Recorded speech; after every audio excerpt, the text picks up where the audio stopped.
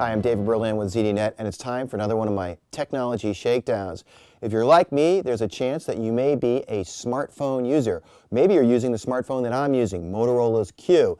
In my case, the Q is exemplary of a problem that many smartphone users apparently are having. Now, I know there's a new Q in the marketplace called the Q9. This one's connected to Verizon Wireless Services. It's the older Q, but it's got an interesting problem. If I turn the wheel on this, press any buttons, nothing seems to be happening on the display. Well, what's the problem? As it turns out, if I hit the red button, which you think is for off or stop, it brings the display to life, but nothing else works. None of these buttons work. I can't unfreeze the display. The device is frozen, much the same way a PC locks up when you're trying to use a PC and it gets frozen. The problem? You manufacturers out there of smartphones have to think about these as phones first, not computers. They can't have the same problem that computers have where they lock up on you. They have to be more like phones. They constantly stay on, never go down on you, and you can always make a phone call when you have to.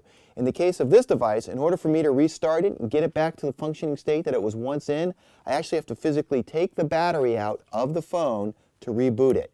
And that's a pain in the neck because who knows how long it takes to restart a phone, just like it takes to reboot a computer. It can take anywhere from 30 seconds to a minute before your phone finally comes back to life. I don't know about other smartphones on their marketplace and how long it takes before you can make a phone call with them after a cold reset.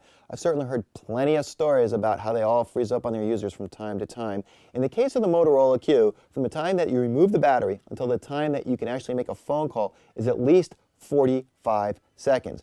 So, a message to you cell phone carriers out there, as well as you smartphone manufacturers, you have to think twice about putting a cell phone on the market that takes so long before you can actually make a call after you've restarted the device. In fact, you need to think twice before putting a device in the market that has to go through reboots like my Motorola Q does.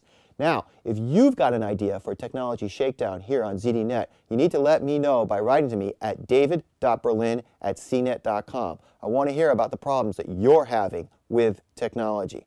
For ZDNet, with another technology shakedown, I'm David Berlin.